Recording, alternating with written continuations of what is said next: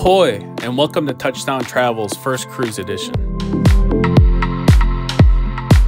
After a full day's journey to Barbados, we took it easy at the all-inclusive Turtle Beach Hotel.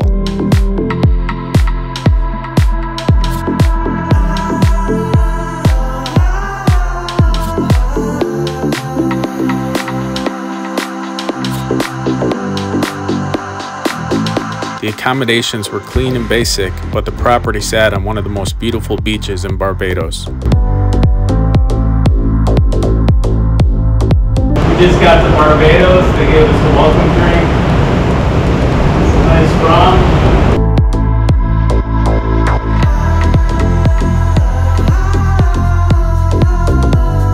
After 2 years of delays, the luxury super yacht EVRIMA finally set sail for its inaugural season. After 3 canceled voyages, we were finally able to board on the 5-night voyage in the Caribbean.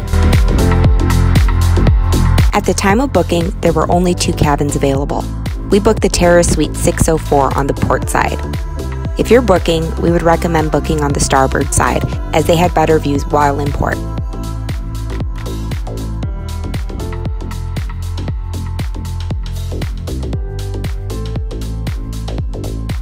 We were greeted in our cabin with champagne and, as Marriott Bonvoy members, a complimentary box of chocolates and a first night's pressing.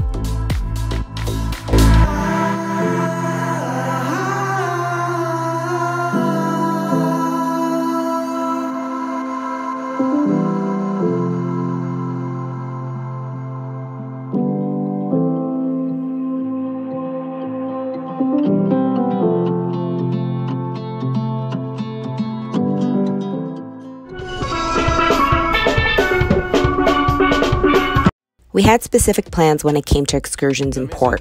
They were not offered by the Ritz. We did attempt to contact the shore's excursion department for help, but they didn't respond. We had to make our own plans. Petit Piton is not for the faint of heart. It is a technical climb and requires a lot of scrambling and climbing on ropes. We found a guide from Amazona Adventures on all trails. We were able to send a DM and make arrangements on Instagram. This climb is hard, and you guys, my legs were spaghetti at the end of it.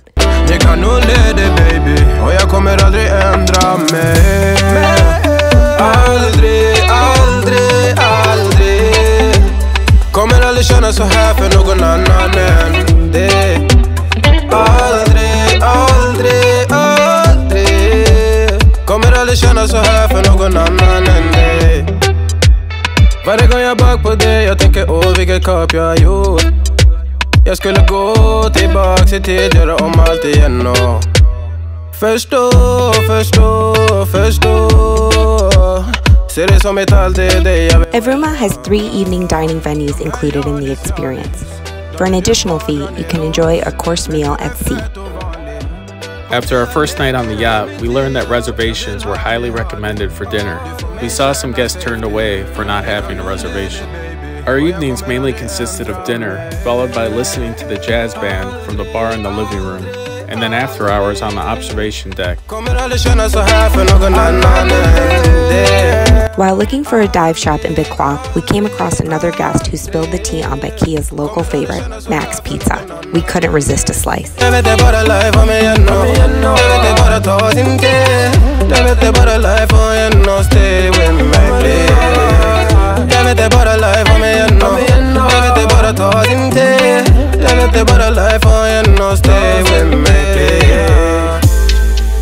Du lägger till, du är där för mig.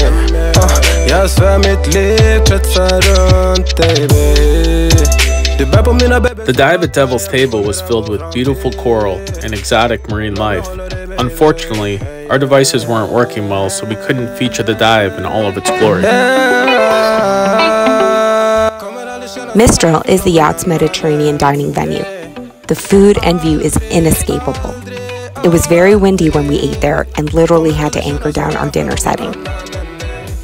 On an early excursion day, we used in-house dining for breakfast. You fill out the menu and leave it in your mailbox the night prior to the order.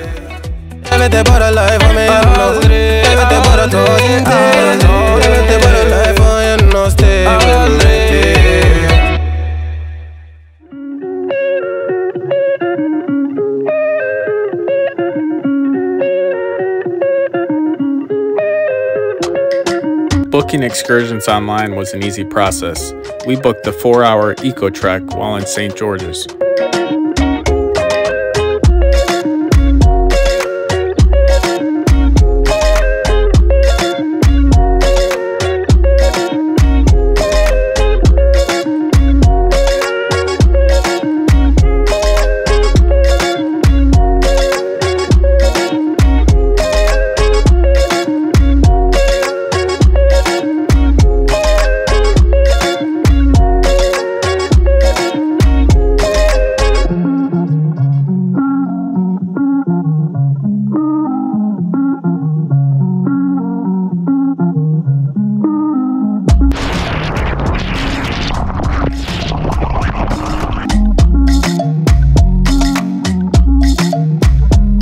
After a hike in the mountains, spa time is a must.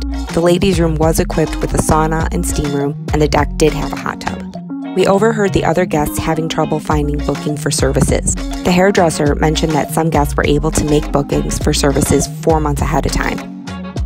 By the 4th day, our routine was set. Wake up, head to the gym on the 9th deck, burn off some pesky calories, breakfast at the pool house or EVRIMA room, then off to port. A feature of the EVRIMA is the Marina Terrace. The terrace is on the stern of the ship and offers a lounge and access to the sea. Unfortunately, due to weather conditions, the marina was closed during our voyage.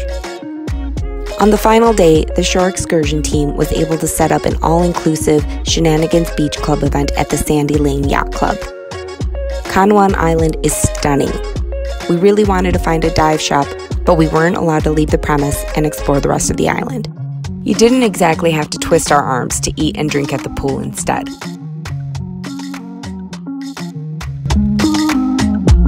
The Ritz-Carlton truly is an opulent experience.